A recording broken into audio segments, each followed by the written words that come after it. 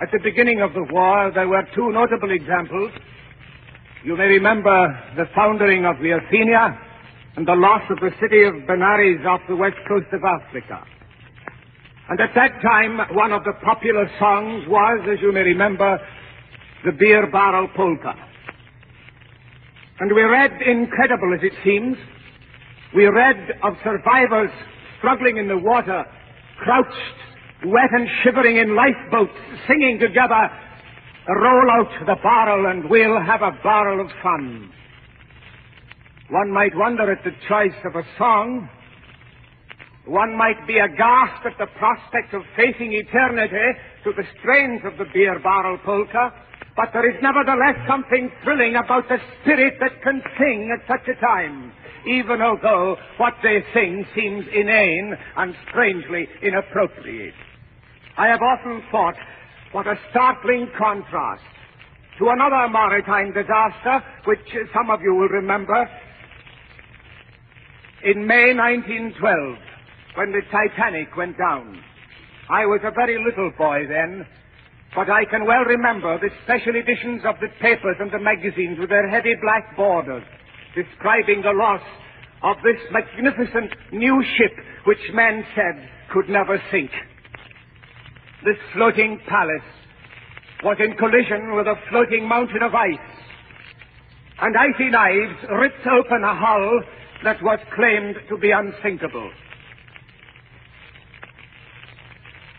And when the orchestra, which a few minutes before had been playing Strauss waltzes in the ballroom, gathered on the boat deck, and when the male passengers stood alongside with the cry, women and children first, loading lifeboats, as many as could be lowered away, they waited patiently, hoping that there might be a chance of rescue, and then, when it appeared that none was likely, the orchestra began to play, and they began to sing. But what did they sing?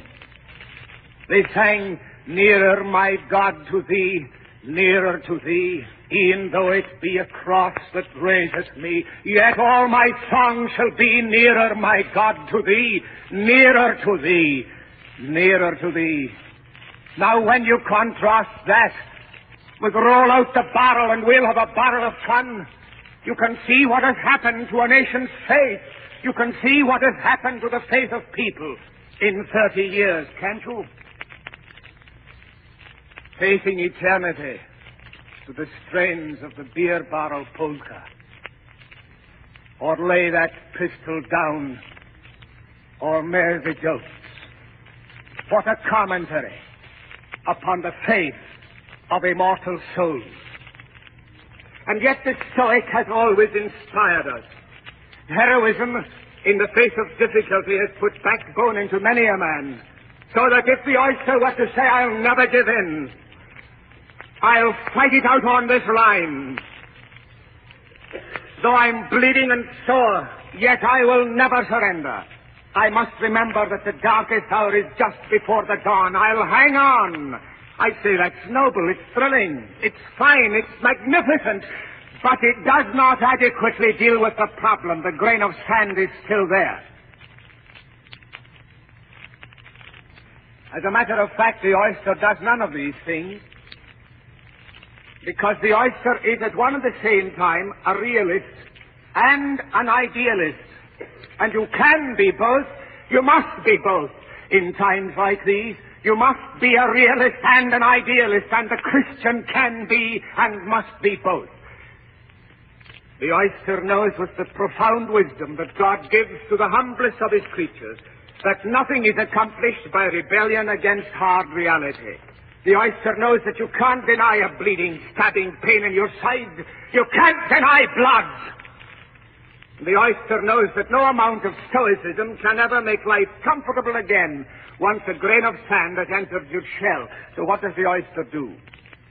The oyster begins carefully and patiently with infinite skill to deposit upon the quartz a milky substance, which upon its sandy base is spun and wrapped in nature's magic to make of the grain of sand that for which divers are willing to risk their lives a pearl, a thing of beauty and hidden light, smooth and warm, wondrous beauty wrapped around trouble,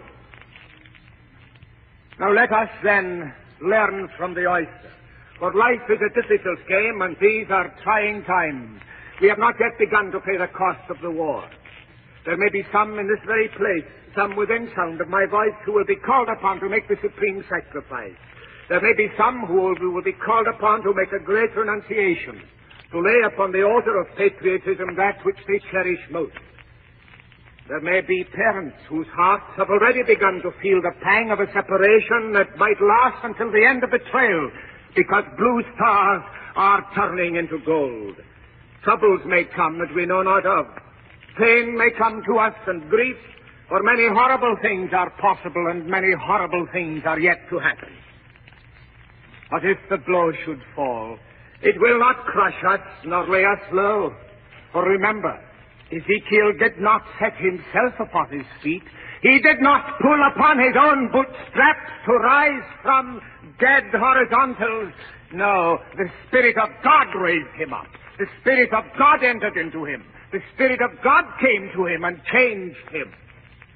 So too may the Spirit of God come to you and to me. So too may the Spirit of God enter into your heart and mine. So too may you and I be changed, and God knows we need to be.